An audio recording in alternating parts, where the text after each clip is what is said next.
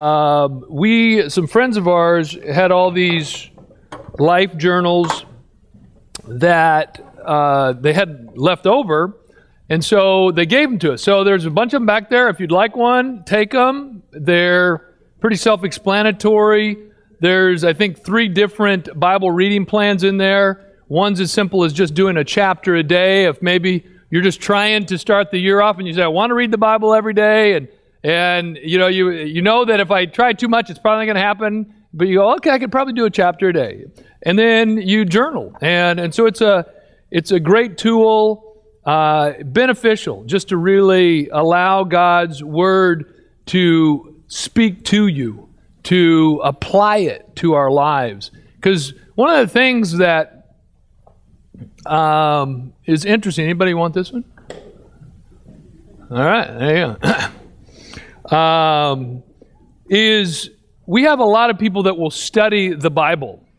And in fact, in sort of the academic world, we have the Harvard Divinity School over here, and there are people there that will study the Bible and they have no understanding because they don't believe it's true.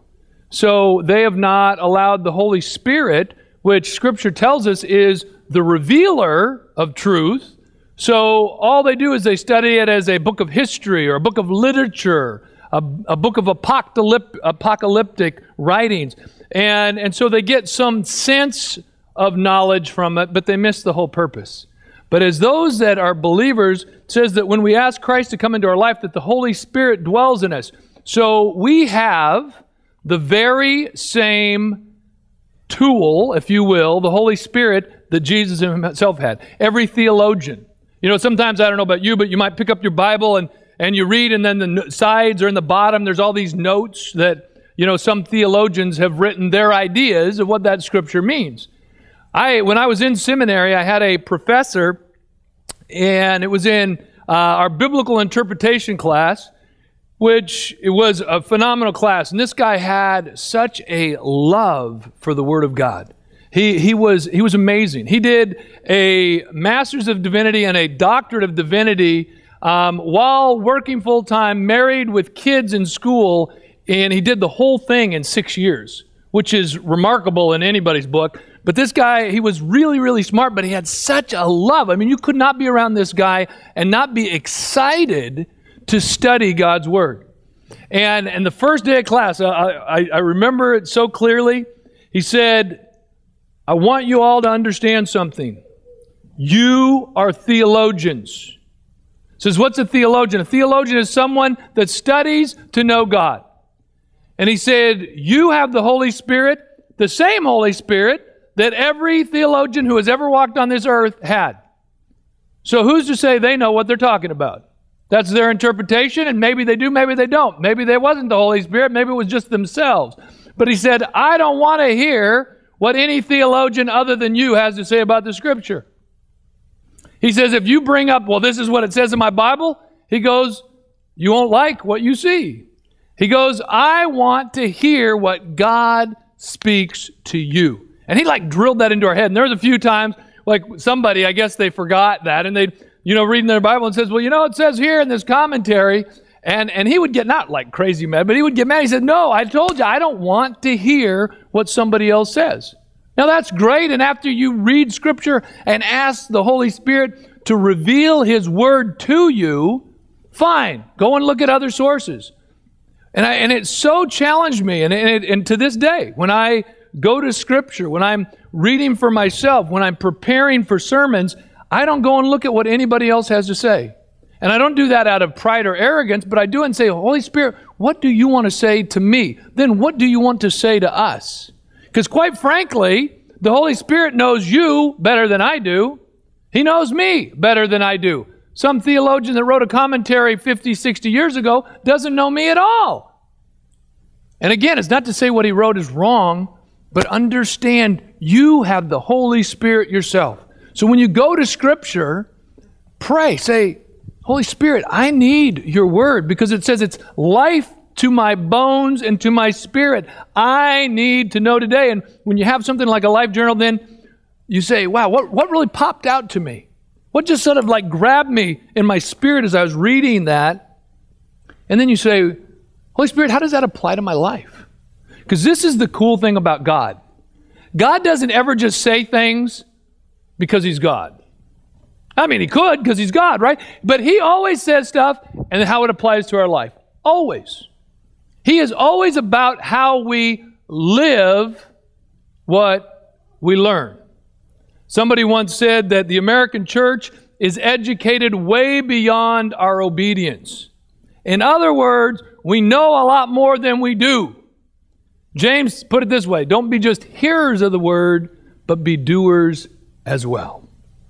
So anyway, that was just a freebie. Because I'll tell you what, man, that guy, he really affected my life in that class. And not so much because of the content, but because of his love for the Word of God. I've never known anybody that just knew the Word of God and it didn't come out as an academic teaching. It came out as life. He would just go, well, I'm going to give you a running commentary. And he would just start talking about Scripture. And he would just like, bam, bam, bam, bam, bam, bam. And you're just like on the edge of your seat because of the passion and the excitement that he had. May we have that passion. If you weren't with us last week and it was a smaller group, we know these first few weeks going in January, we've got people that are coming back and still people traveling and whatnot. But I would encourage you to go and listen to the message. Because the overriding idea was God wants to bring spiritual revolution in our life. And what is one thing that we can believe God to do in our life this year that will bring revolution?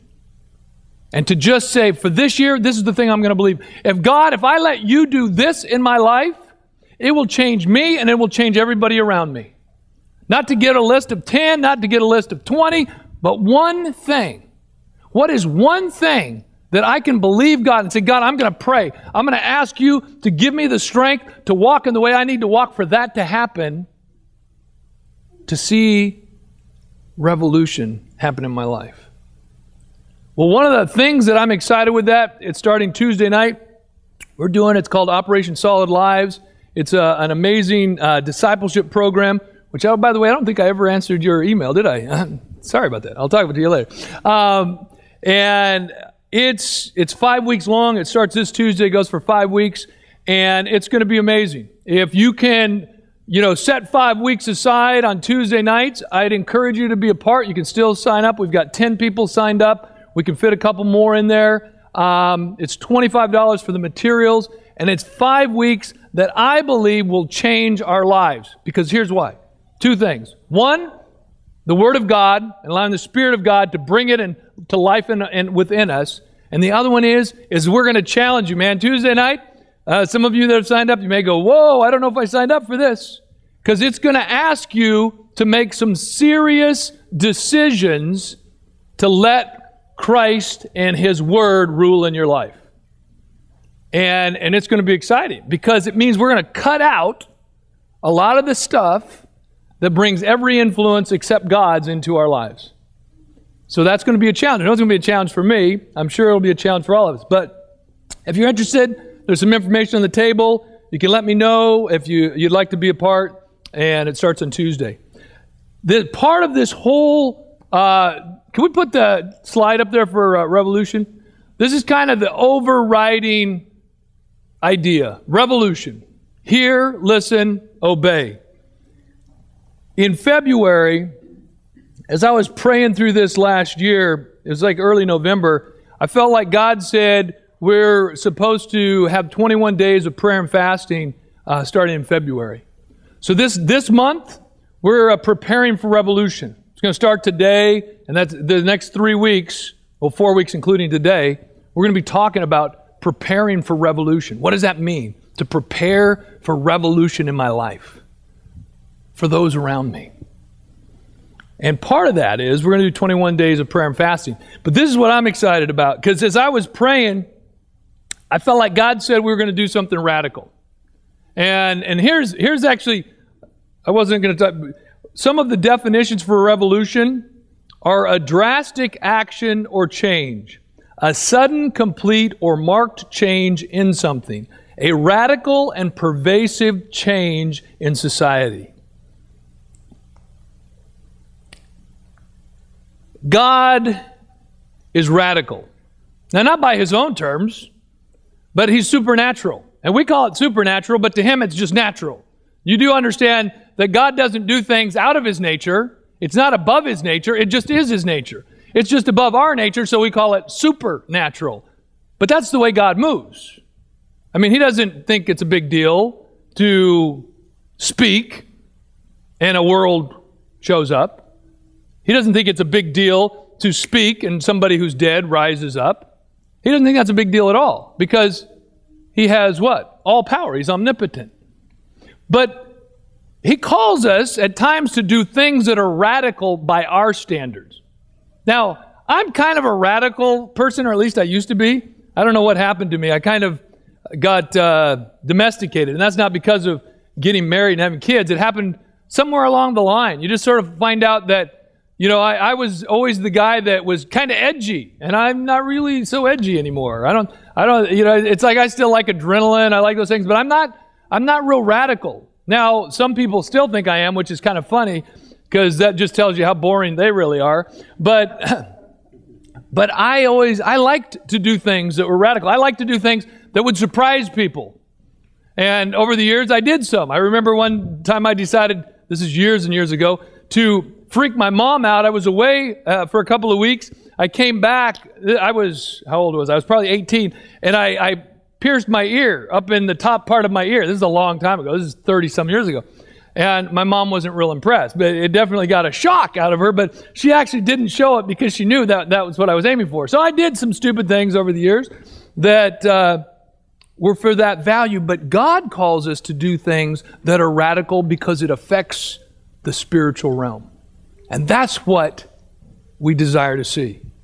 See, God doesn't really care so much about what's happening here. He cares about what's happening up there. And we're going to talk about that more today and in the next few weeks because it affects everything that goes on here. Many times we get played by the devil and his little minions because we're only focused on what we can see. And God says, keep your eyes and your mind on heaven so that you'll actually be aware of what's going on. Because again, we're going to talk about it in a minute here, but we know, as Paul tells us in Ephesians 6, that our battle's not against flesh and blood. How many of you, though, you get angry at people? People do stuff and you get ticked off. You get upset. You get hurt. You get offended. You get betrayed. All these things. Why? Because of people. But people are not our enemy. Never have been, never will be. We can make them the enemy, but they never are. But it's the spirits that are at work behind them.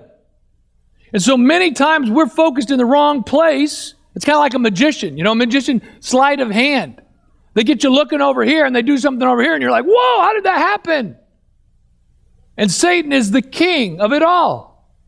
He wants to get us focused in the things that we see and feel and think, and that's the center of it all. And God says, no. We can actually live above all those things. Is that hard? Well, yeah, it is. So what's the radical thing?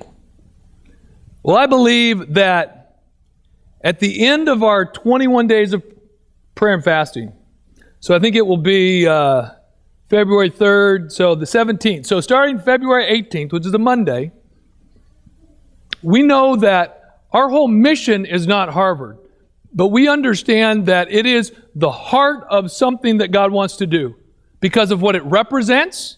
Not just the students there, but because of what it represents in history, in culture, in every way, spiritually. So we're going to, whoever's willing to be crazy with me and can, we're going to meet Monday morning at 7 and we're going to walk all the way around Harvard and pray. And then we're going to meet on Tuesday and we're going to walk all the way around Harvard and pray. Wednesday, Thursday, Friday, Saturday, you can see where I'm going. And then on that last day of our 21 days of prayer and fasting, which will be February 24th, we're going to meet early and we're going to walk around 7 times. And Lord willing, we will be in Holden Chapel. Maybe not. We'll see what happens. But wherever we are, we will gather And we are going to believe, as in Jericho, which was a physical manifestation of what God was doing spiritually, that we are going to see a spiritual manifestation of God breaking down the strongholds that have ruled in that place for a really long time. And you look and say, well, who are we? Hey, we're just people who are crazy enough to believe God to be God. If you look at the bottom of this, it says, let it begin here. Anybody know where that comes from? Any good historians of Massachusetts, American Revolution? Who's ever been to the Lexington Green? Lexington, Massachusetts, down the street about 40 minutes. If you've not been, you should go. It's the first skirmish of the American Revolution. There was a man by the name of Captain John Parker. He was a pastor and the head of the 77 militiamen in Lexington, Massachusetts. And on April 19, 1775, they stood in the green of Lexington with the British troops opposite them standing there, all 77 of them, normal men, but committed to an ideal that was bigger than themselves. And he made this statement. Let me find it because I'm kind of going in a different direction. Okay. And if you go there, you'll see this monument, this little granite monument. And this is what he is supposed to have said. Stand your ground. Don't fire unless fired upon. But if they mean to have a war, let it begin here. I believe that we are in a spiritual war. And as we're going to see as we read in Ephesians 6, that one of the things that Paul challenges is when you have done everything, stand. He says, stand your ground. But if the enemy wants a war, then let it begin here. May we be willing to stand and saying, it's not a war against flesh and blood. It is a war against principalities and powers in high places, and we are going to stand. We are going to stand in a world that says it's all about what I feel, sense, smell, touch. We're going to say, no, it's bigger than that. It's bigger than that. Let it begin here.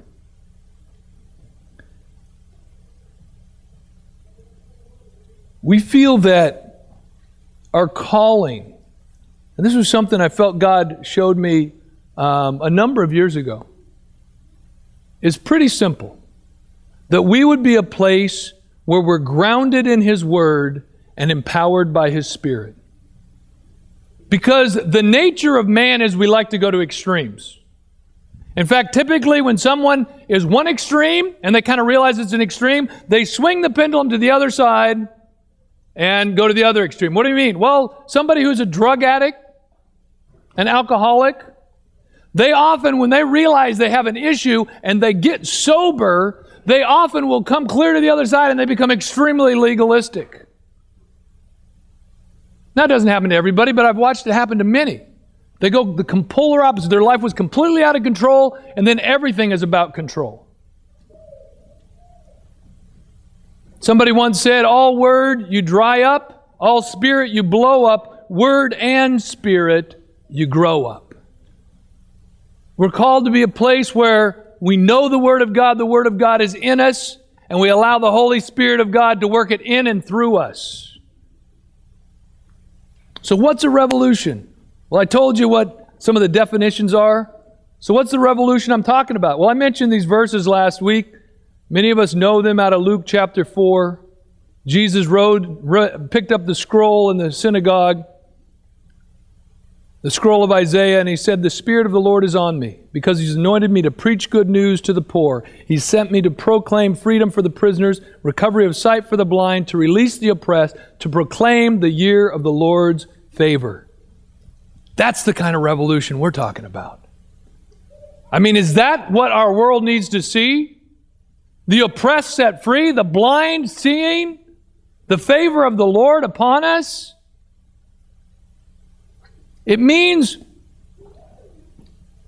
living in the Spirit and not the flesh. Walking according to the Spirit and not according to the flesh. It tells us in Galatians that walk according to the Spirit and not so that you will not fulfill the lusts of the flesh. In other words, the selfish desires of our natural flesh. Following Jesus and His plan for our lives. What we were just talking about earlier. Surrendering everything. Now, I don't know about you, but this is a pretty radical idea. Because we oftentimes read the Bible and go, yeah, that doesn't really work. I mean, that sounds good, but you can't live that way in the real world. Come on. Be a person of integrity. Well, it'll cost you. Be a person who stands up for Christ more than yourself. Who defends those that can't defend themselves. What does it mean to live a life that's truly led by the Holy Spirit? I don't know. I haven't done it yet. I'm working on it. I'm saying, Lord, help me to live there. I believe we can do it because Jesus said we could. God doesn't tell us that we can do things if it's not possible. Now, it's not easy, and it's certainly not natural. But what would happen? What would happen if we actually lived every day, surrendering every moment, every decision, everything that we did in every part of every day to the Spirit of God? You go, well, that's crazy. Yeah, it is pretty crazy. But that's actually what we're called to do. It said we should pray without ceasing. Again, walk according to the Spirit and not the flesh, because the flesh and the Spirit are contrary to one another. And if I'm making decisions just based on my own logic and what seems good to me, doesn't mean they're bad, but they're certainly not going to be of God. American Christians, we have a way of making decisions and asking God to bless them. I've been guilty of that so many times in my life. Say, well, it seems like this is right. Well, you know what? That was the problem in Noah's day. Every man, every woman did what was right in their own eyes. We just asked God to bless it. What would happen if we actually said, God, to the best of my ability, empowered by your Spirit, I'm going to surrender every day to you. And as I'm walking through the day, okay, Lord, where do you want me to go to eat lunch?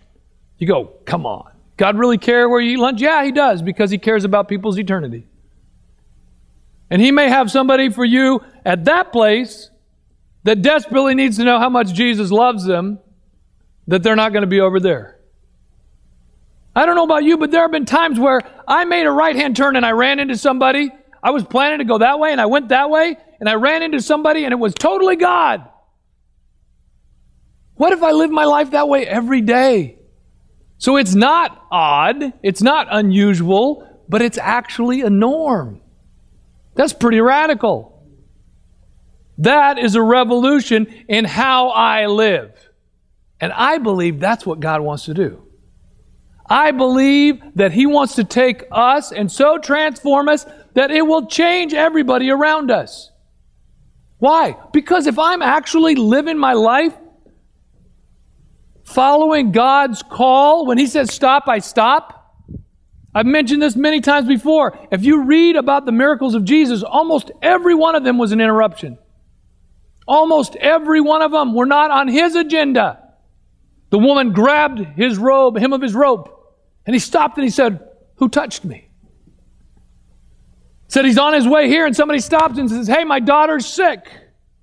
The blind man interrupts him over and over and over again. How many times does God interrupt my day and I don't let Him?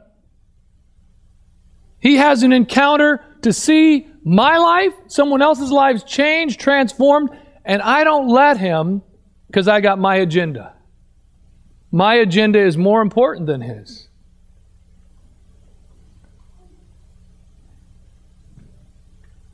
Notice the three little words. I just mentioned them briefly below revolution. Hear, listen, and obey. I believe this is the foundation of spiritual revolution. It's the same for my 3-year-old as it is for us.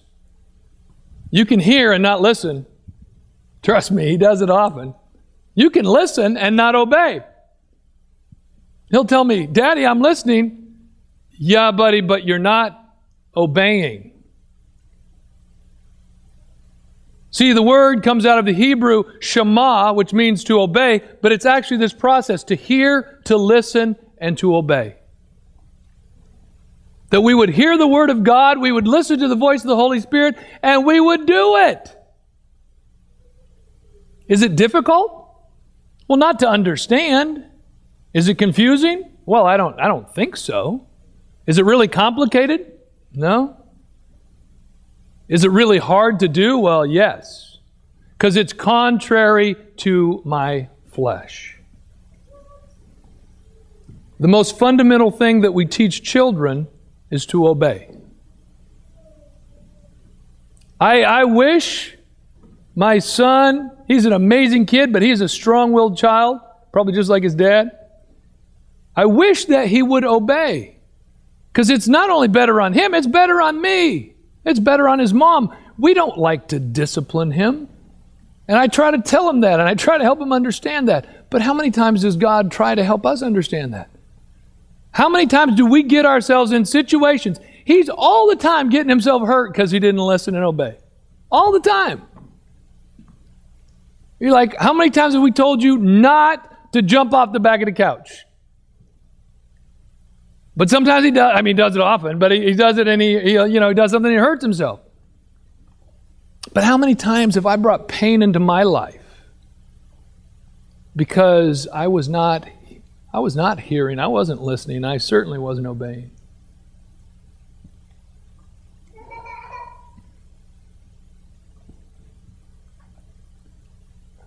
It's a simple, simple thing. Obedience. As we embark on this adventure, this journey, this revolution, we have to understand that the foundations and the basis for spiritual revolution in our lives is this simple process. Hear, listen, and obey. You can't hear something that you're not paying attention to.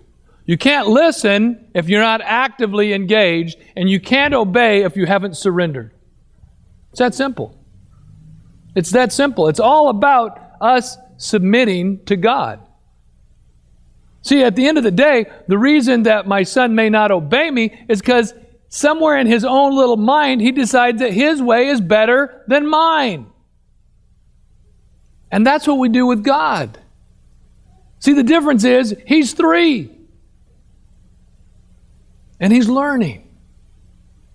But God says, man, I got such amazing things I desire for your life.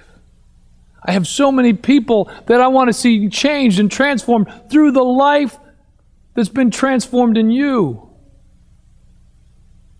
But it can't happen by wishing. You know, there's a lot of things in my life I've wished would happen. I mean, I wish I was a professional athlete.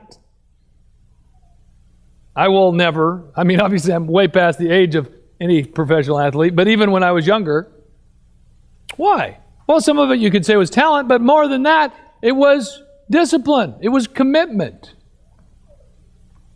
There are many times in our walk with Christ, we desire something, but we won't actually make the choices to do it. Hear, listen, obey. I'm going to, wow, looking at the time. That was a longer introduction than I planned, but this is good. I'm not going to get into the whole, I'm going to read Ephesians 6. Many of us know these verses, 10 through 20. I'm going to read the verses, say a couple things, and then we'll finish for today. But I want to encourage you.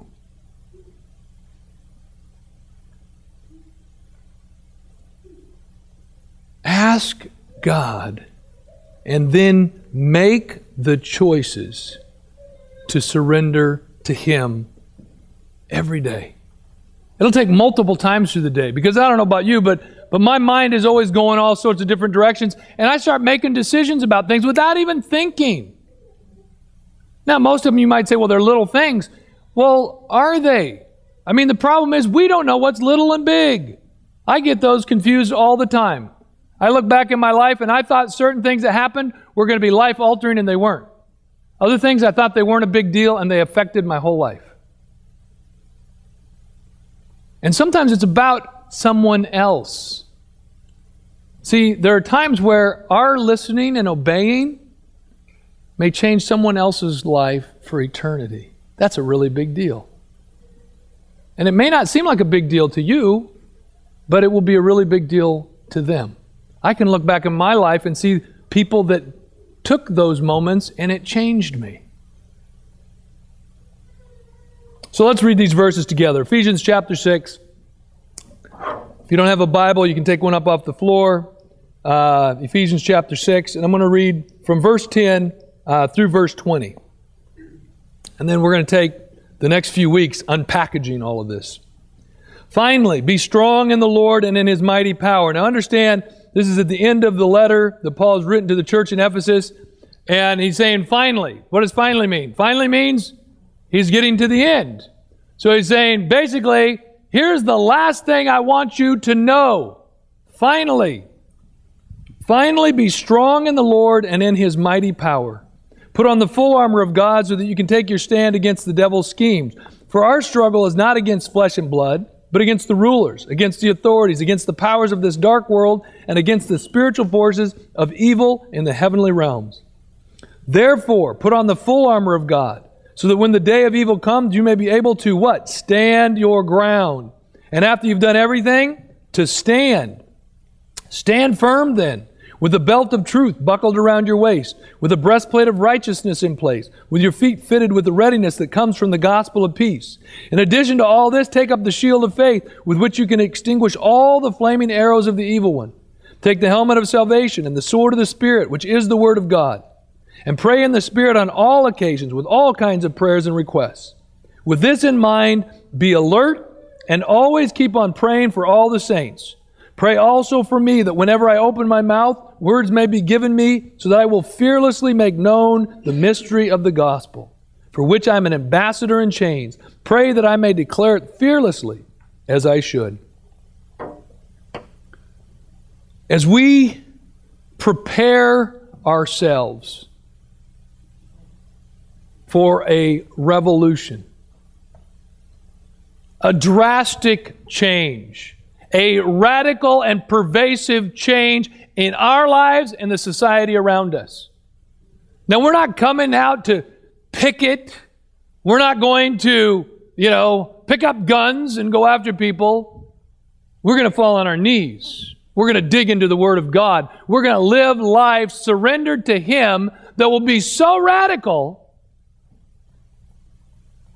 that people will just go, what in the world has happened to you? But there are some things that have to happen. We have to decide if we actually want to be a part of a revolution.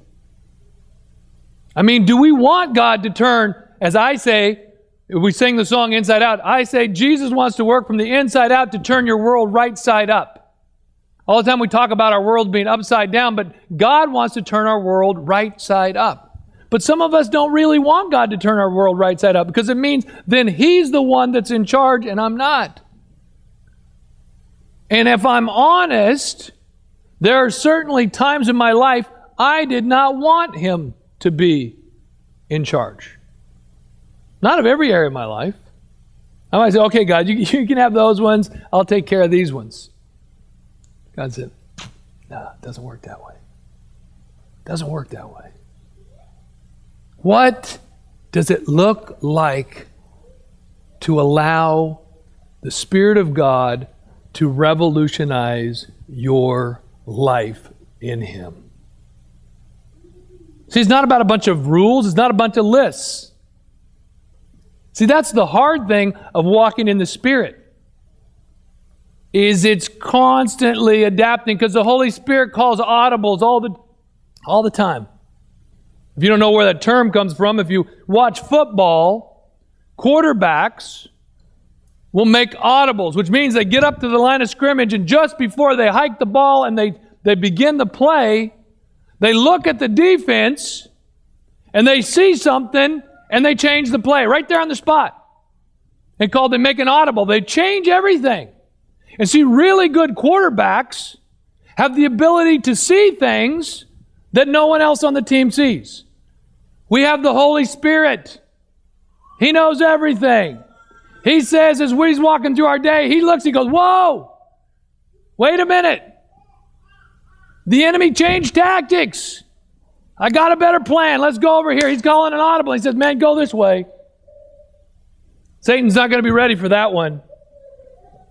And somebody's life has changed. See, we're talking about eternity and eternal things, which are far bigger than our own hopes and dreams. And there's nothing wrong with hopes and dreams. Trust me, I've had dreams my whole life, and I've seen God do some amazing things. But I would rather see God do one thing through my life that will impact somebody's eternity than see all kinds of things happen through my life that only make me look better. Are we willing to live that kind of a radical life? And honestly, it's not a radical life, really. It's actually what Jesus said a disciple would do. He says, if you want to be my disciple, here's the equation. Take up your cross, deny yourself, follow me. That's what we're talking about. I hate denying myself. I like to get my own way. I like to do what Chris likes to do. When I wake up in the morning, I'm thinking about me. Don't look at me like that. You are thinking about yourself too. It's the way we are. It's not supposed to be radical. But it is radical because we have gotten so accustomed to making God in our image. See, we want to make God fit into our world, and we kind of, He's kind of like an addendum. He's not the center. I think everybody knows what a bike tire looks like, right? In the center, there's the hub and there's the spokes. If you remove the hub of the wheel, what happens? The wheel collapses. That's supposed to be where Christ is. Christ is supposed to be in the center of our life to such a degree that if I were to remove Him, my life would collapse. Andrew Murray, I believe it was that... oh, no, it wasn't Andrew Murray. Who was it? One of the... he's a very prolific Christian writer. But he said in the early church, if you took and removed the Holy Spirit from the church, 95% of what they did would have ceased to exist. But today in the church, if you were to remove the Holy Spirit, 95% of what we do would continue. That's shocking. But unfortunately, probably is very true. And it's probably true in our life because we get so accustomed to doing so many things without God. What would happen if we were so radical to actually believe what Jesus said, to do what Jesus said, to strive to be His disciples? Jesus says, so people are going to think I'm crazy. You know what? Some people probably think you're crazy already. Wouldn't you rather have them think you're crazy because you love Jesus? Now, I'm not saying be an idiot. Some people are idiots. God doesn't call us to be idiots. He does call us to be foolish. And understand there's a difference. Because I've done a lot of idiotic things in my life, and that's only on me. But I've also done some foolish things that were for God's sake. And you know what? It wasn't about me, but it was about His kingdom. And God, by the way, in 1 Corinthians 1 says He takes the foolish things to shame the wise. So if you want to make the wise people look bad, be God's fool. You want to make the really strong people look bad? Be weak in God's eyes. Humble. Broken. A broken and a contrite heart God will never turn away.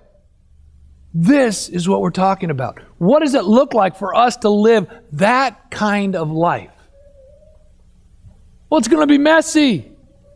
Because we're going to not figure it out every day. And I'm going to mess up some days. I say, Lord, thank you that your mercies are new every morning. I get a fresh start tomorrow.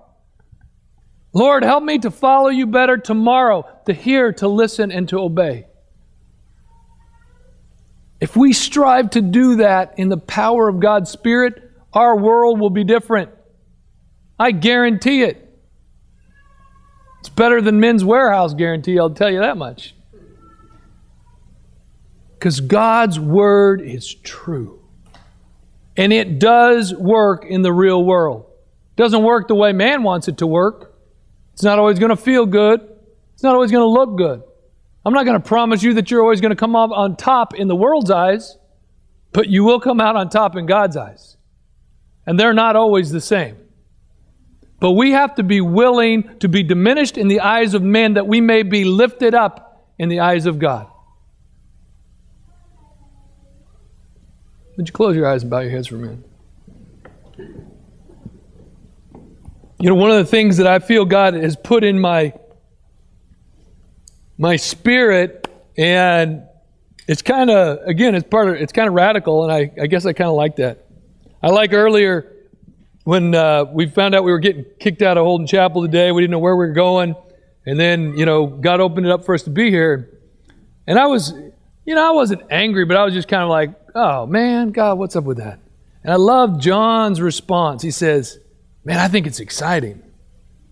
I think it's exciting because, you're starting a series on revolution, and it sure sounds like Satan's taking it serious.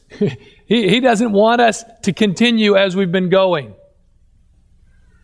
And I thought, wow, that's the right heart. Is that because here's the truth. If we make a decision and say, okay, God, I'm going to take you at your word. Okay, Jesus, I'm going to be your disciple. I'm going to strive with your help to deny myself, to take up my cross and follow after you, to hear, listen, and obey. I guarantee you all hell will break loose in your life. Stuff will happen that you've never even imagined to happen. Because the enemy doesn't want you to be that kind of Christian. He's okay with you being a Christian and shows up in church. You're a nice person. Don't really ruffle anybody's feather. Don't really talk about Jesus much. Don't bring it into your day-to-day life. He's okay with that. But the minute that we say we're going to live the way God has called us to live, we're going to strive to surrender ourselves to Him and His plan for our lives, He doesn't like that. Because He knows if you do that, it will change your life and it will change the lives of others around you because they're going to see Jesus in everything you do. So understand, if you take this challenge, it's not my challenge, it's His challenge, you will come under attack. Because let me tell you, we are in a war. But here's the key. It says, we're more than conquerors. Greater is He that's in me than he that's in the world. That Jesus made a public spectacle of Satan and he has been defeated. And it says, we will overcome by the blood of the Lamb and the word of our testimony. So as we end this time together today, I want you to ask yourself in your heart, am I ready to be a revolutionary for God? To be so radical in my surrender to Him, my willingness to obey Him, to hear His voice, to listen to His voice, and to obey it, that I'll see His will done here in my life as it is in heaven. Because Jesus didn't ask us to pray that because it was an insane prayer. He asked us to pray it that it would happen. And again, it will happen if we let it happen. Because what happens in heaven, God's will happens all the time. So we get to choose, will we let His will happen in our lives and through our lives? Lord God, I pray for each of us. God, I'm excited as we embark on this adventure together.